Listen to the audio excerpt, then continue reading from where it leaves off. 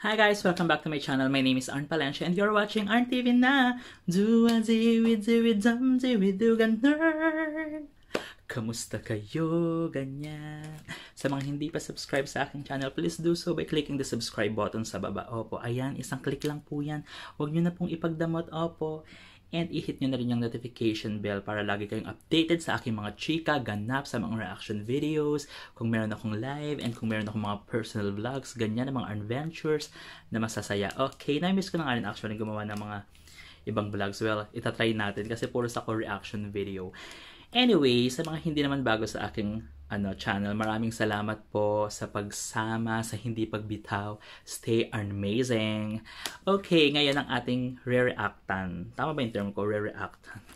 Gagawa ng reaction video ay ang Better Days na isa rin sa aking paborito. Oo, kasi nakakakilig talaga yung tambalan nila. Ay, ni Benedix. Saka ni Chesther. Iba din talaga yung chemistry nilang dalawa, no? So anyway, ito na nga ang episode 3 ng Better Days. Let's go. Let's watch it. Opo, ito na. Ba't parang galit ka?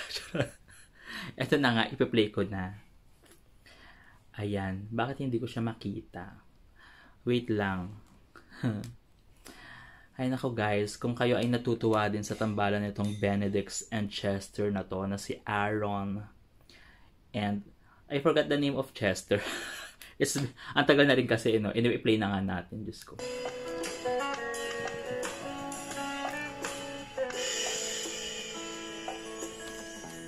Better Days. Kumain tayo. Ang favorite ko to.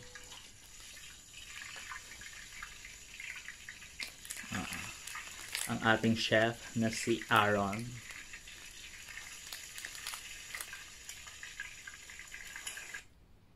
Bakit siya nag-pause?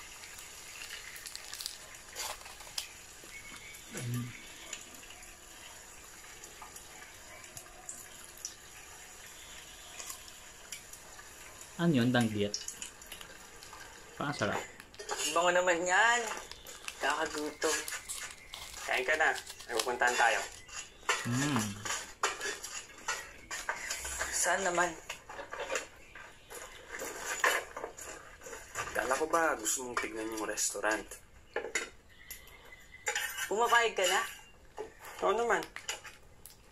Nabuksan yung restaurant. Anong buksan? Pumapayag akong puntahan para malinisan. At kung magninegosyo lockdown niya. Sinabi ko bang ngayon? Siyempre kahit after ng lockdown. Gwapo din ni Chesther, no? Wow! Paborito ko to! Lahat naman paborito mo Ikaw din, paborito ka niya. Dinadaan niya lang kunwari sa mga, wow, paborito ko to. Suka. Pero you are the best and most favorite.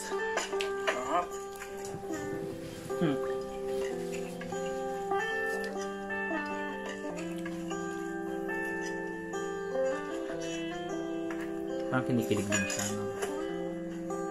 Kilig yarn.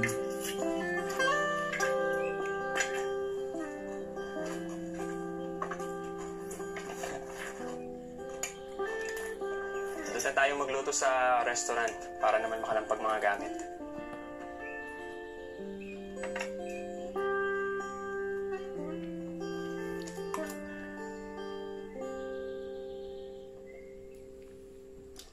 Ito po ang Kilig isang yarn. masarap sa probinsya.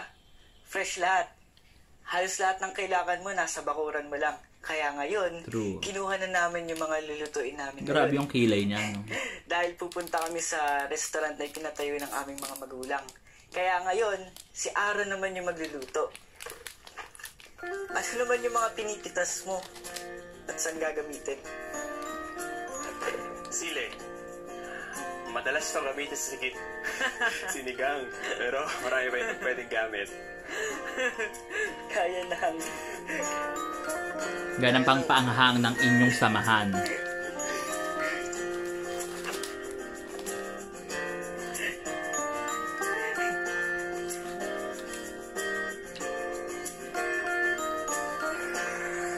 Yuri.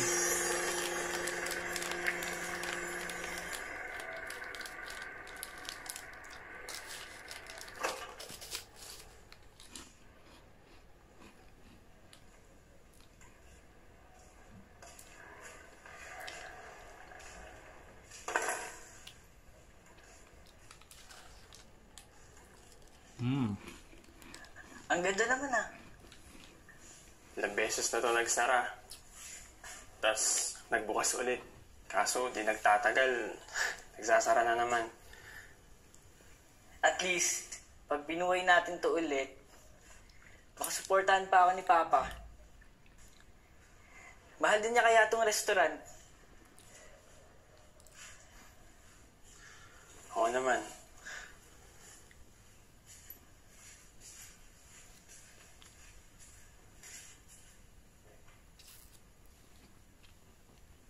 The dimple.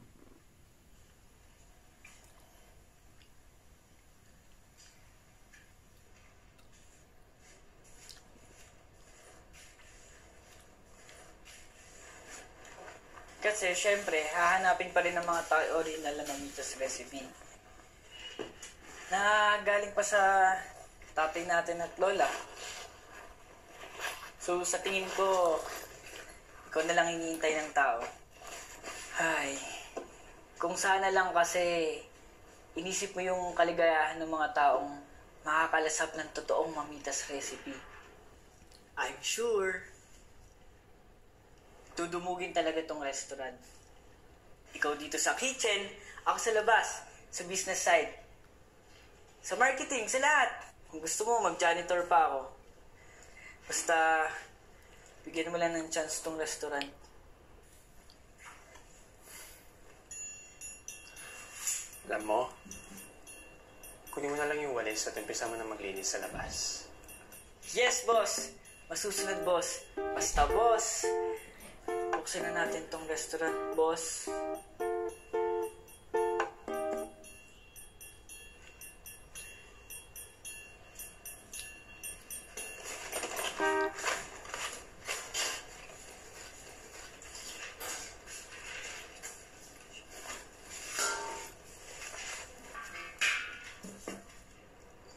Ano pala yung pinakatumatak na luto ng papa mo?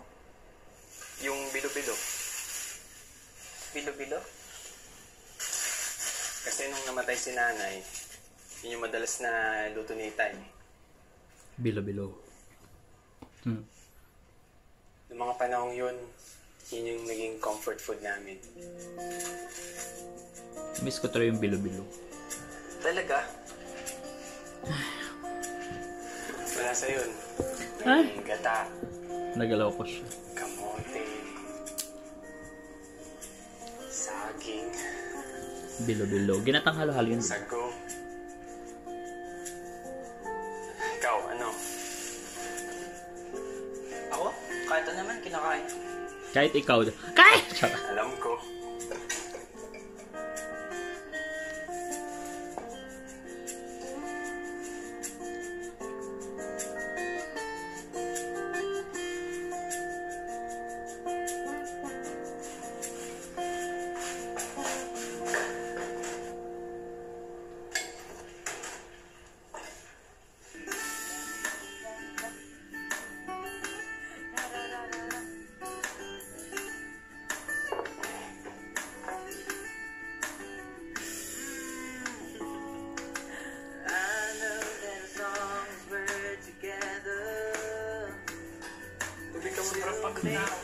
Cute.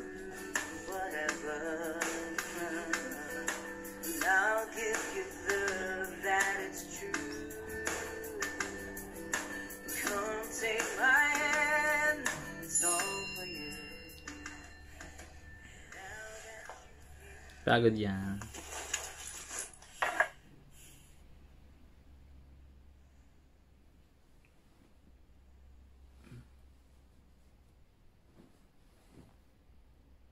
There might be a problem.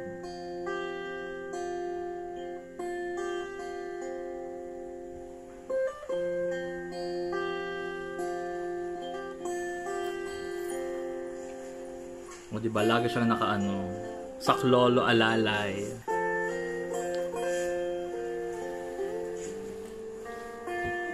Anong problema? This is called love. Hospital si Papa. Ayo. Suspected COVID. Seryoso ka ba? Eh di ba doktor siya? Baka nahawaan sa hospital. Okay ka lang ba? Ba kailangan mo eh? Kung pwede lang sana.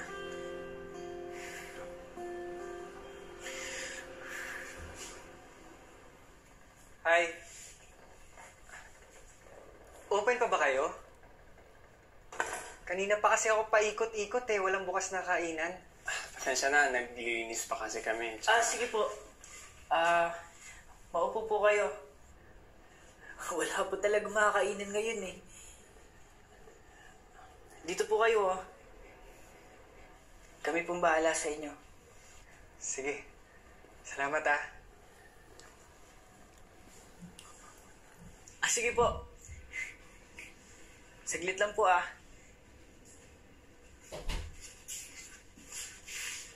Instant customer. Love it. Ano ka ba? Alam mo na wala tayong luluto para sa kanya. Anong wala? Ang dami natin pinito sa garden, di ba? Sana zina-zoom in. Char. Tsaka, Zina-zoom out. mukha lang naman siyang gutom. Grabe yung mukha lang naman siyang gutom. Mukhang hindi naman siya matakaw oh. Kawawa naman oh. Sabihin mo, maghanap na lang siya ng iba. Di ba nga, kanina pa siya paikot-ikot? Ako na masasabi. Aaron, please. Sige na.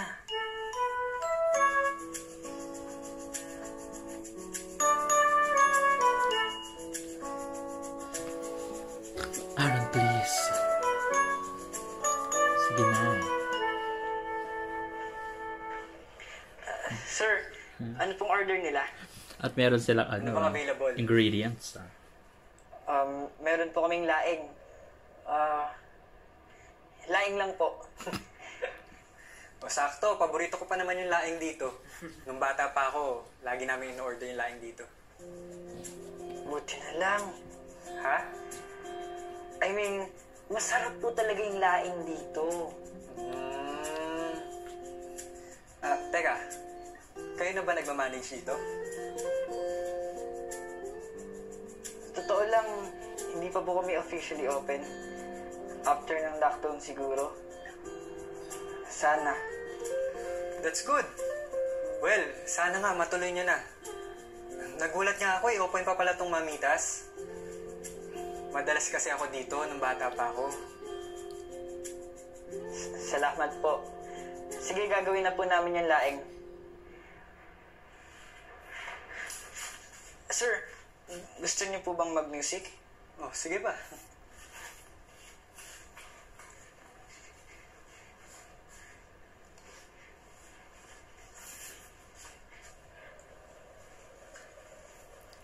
Kaaliw.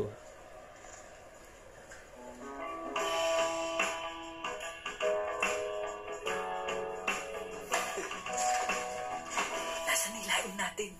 Paano ba kasing ginagawa tong laing na to? Ano ba unahin ko? Hugasan mo muna yan. Magre-ready lang ako ng igigisa. Bawang. Sibuyas, bawang. Ano ba unahin ko? Yan? Kahit ano. Next? Ano dyan? Sibuyas. Ano sunod? Cooking bonding. Ay, Papawisan ka na. Papawisan ni Paleon ko. Gago. Oh, ako na. Sabi na. Aray! Kasi lang. Hindi nga. It's a prank! nagagawa pang mag-prank sa pagluluto. Heart. Wow. Bango. Bango ah.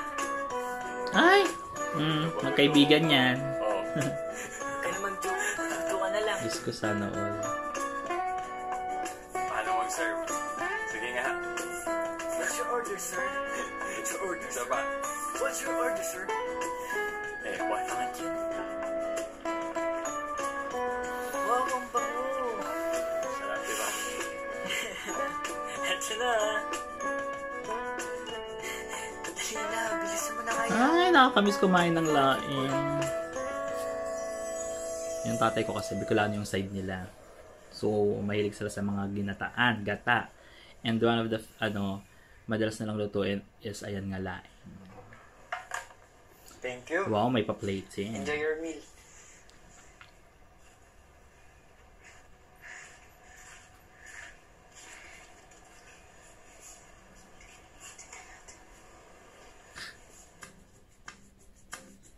Sana magustuhan mo.